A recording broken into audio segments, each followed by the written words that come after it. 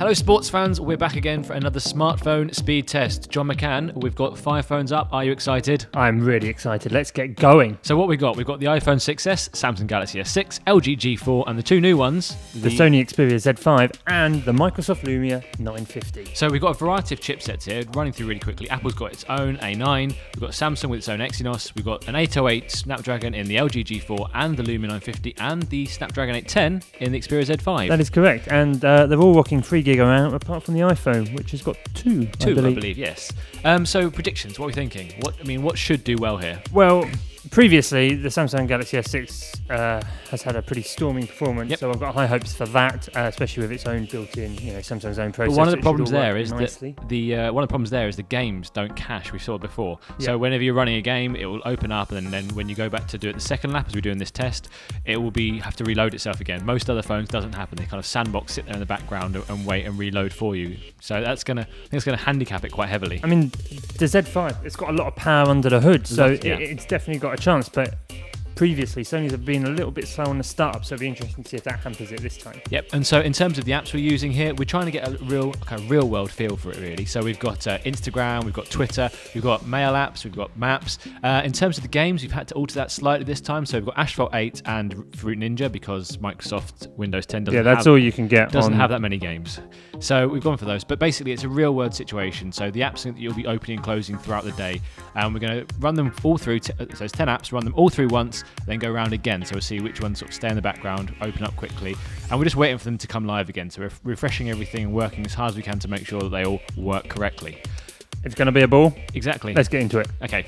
And we're off again. We're starting all these phones from boot. I think this is really important because it shows just how powerful the chipsets are. Yeah, you aren't going to be doing it every day, but I think it does give an indication of how many apps are loading, what's booting, and what's really important.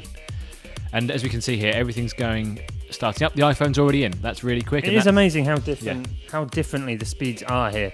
Samsung is in now, but we're still waiting on the other 3 still, and we're already well into Instagram on both the Samsung and the iPhone. Now LG is finally woken up. We're still waiting on Microsoft. Actually, but the LG's there. It took a while to actually come in. As you can see, the Sony, some people before have said that's a screensaver. We've just proven there that it actually isn't functional. Android, why is it doing that Android app starting thing? So even Microsoft's going now.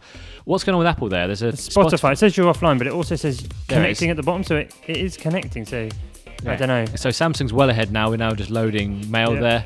LG's catching up though. It's already at Spotify. That's great news. That slow boot up from Sony though, it's really hampering it. Yeah, but it should be one of the most powerful phones on test. Asphalt now loading on the Samsung. Again, we're thinking this is going to be one of the problems for it. Spotify, I mean, Windows Phone is just taking a very, very long time to do everything. You can see the Sony is already starting to catch up a little bit, apart from that really, really long boot. So gaming on the Samsung, again, it loads so quickly. They do load very quickly, yeah. And as you can see, already into Fruit Ninja. The iPhone, out of Fruit Ninja, iPhone's only coming into it. It just shows you how far ahead it is. Samsung's about to, last thing to do, take a picture. Again, the camera boots up really, really quickly. So it's already into the second lap. Now, how are we doing here? So in 5th place now, the Lumia, it's started to really drop behind. Again, LG and Sony both doing well on gaming. iPhone, there we go, we're through to the second lap. And just watch how long the games take to load on the Lumia here. It takes what feels like forever. Yeah, and again, I mean, when we get to Fruit Ninja, we'll see. I think Microsoft just doesn't have the same quality of apps. It just looks low res. It's a different version of the game. Right, Samsung's into mail already. It's quite a long way ahead at this point. So again, it shows that it can open and close apps really quickly. So Samsung, Apple and LG, they're all on their second round of opening the same apps that we did the first time round. But this is where it gets interesting because Samsung doesn't cache the game, so it has to reload it again from fresh. Why do you think it does that? I mean, what's the benefit? I can't really see, if all the other apps, Android phones can do it, why does Samsung, obviously it's a chipset thing, why have that? It will be a RAM saving, so it helps you prioritise the app that you're actually using. The iPhone's done. But Samsung's very, very close behind. If it wasn't for that gaming thing, the Samsung would have been very, very far ahead, even if you count for human error maybe for a couple of seconds here and there. And LG's done as well, a very impressive time. That's very impressive considering it's got the 808 chipset. I mean, that's not as fast as people think it's going to be. It seems to be working really well. You take away that fast boot, that slow boot time for LG, it would have won the test. And it's now it's a race for the 4th place right now. I mean, the Sony is disappointing. It's got all the power under the hood. Yeah, it doesn't seem to really portray that on screen, which is really quite odd. Yeah, and especially when you think, okay, maybe it was the boot up, but if you see afterwards, it doesn't catch the G4, which, again, theoretically should have a slower chipset. It does really show here that Windows just isn't optimised for speed as well. I mean, you've got the animations, you've got the fact that it has to reload everything. It's just very sluggish. Yeah, obviously, this isn't general usage. If you're just using it day to day, it won't be quite as obvious, but it just shows you in comparison to the other handsets on the market just how different it is. But the key thing really here is that, yeah, you're right, but you won't notice it perhaps, but you press your phone so many times a day and you're losing time every second with the Windows Phone. You haven't got the apps that we've shown here. The inbuilt apps work quite nicely, you know, the camera takes a while again though.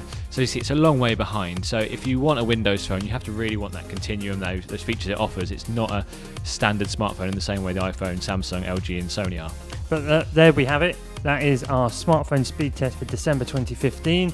The iPhone comes out on top, but to be honest, the Galaxy S6 is probably actually the fastest phone on a startup app basis. Yeah, and I think the Samsung's probably the fastest phone overall because you're not going to be opening and closing games. I don't think it's going to matter too much if you have to reload Real Racing or Asphalt every so often.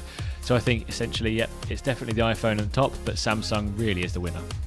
Let us know what you think of the phones in the comments below, and don't forget to like and subscribe. Thanks very much.